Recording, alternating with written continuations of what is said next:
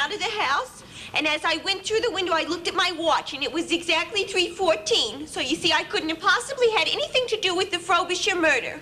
All right, sister. It's the 10th time we've heard that story, and it still doesn't wash. Ryan, let me handle this alone. No, no, Cassidy! Now, brutality, it never works. I think we're better off if we use psychology. Tried psychology for 6 hours. Now we do it my way! No, no, wait a minute. Now, just give me one more chance. All right, one more chance. But if she doesn't change her story this time, she's mine.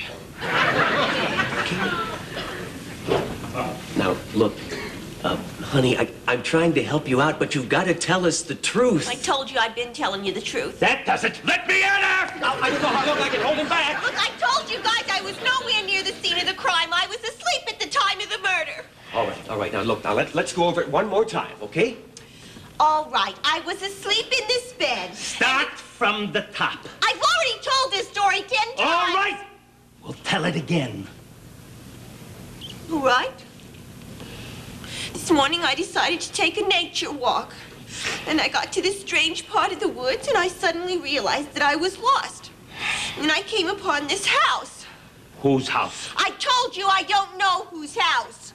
All I know is I peeped through the window and there was nobody there and the door was open, so I went inside. And?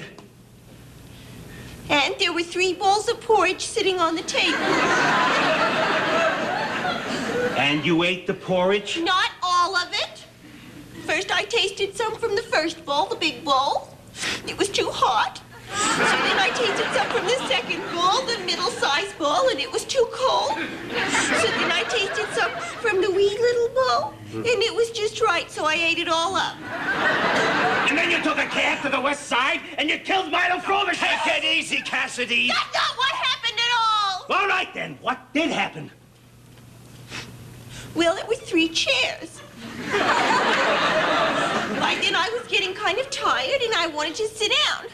So first, I tried the big chair, and it was too hard. Let her tell the story, Cassidy. I'm sorry, but I know it forwards and backwards. Then she tried the middle-sized chair, but it was too soft. So then she saw this wee little chair. So she sat in it, it was just right, but she broke it. I tell you, Ryan, I've heard this story before.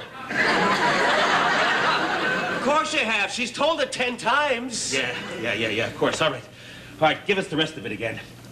So then I went into the other room, and there were these 3 beds. Oh, never mind that. Never mind. Just get to the part where they woke you up. Well, I was asleep in the wee little bed. And first thing I remember was waking up, and there was this Papa and Mama and a little kid. And they all came into the bedroom, and the Papa, who was very big, said, "Somebody's been lying in my bed." And then the mother, who was middle-sized, said, "Somebody's been lying in my bed." And the little kid said, "Hey, somebody's been lying in my bed," and there she is. Well, somebody's been lying in this room. I swear to you, that's exactly what happened. Then I jumped out of the nearest window and I ran away as fast as my legs would carry me.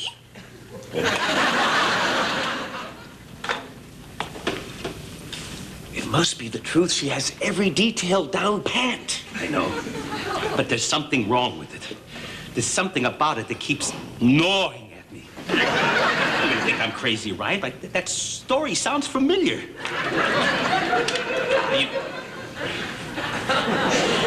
You couldn't have heard it before. You remember a story like that? Yeah, I guess you're right. What are we gonna do?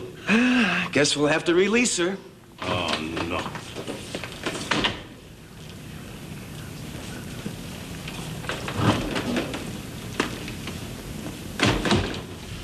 Well, sorry, sister, but it didn't work. You figured it out, huh? Yeah. Our police helicopter has been over every inch of that part of the woods. And there ain't no house. So let's hear the story. The real story. All right, I'll tell you the real story. See, what really happened was this morning it was very cold, so I got my favorite red cape that has the little red hood.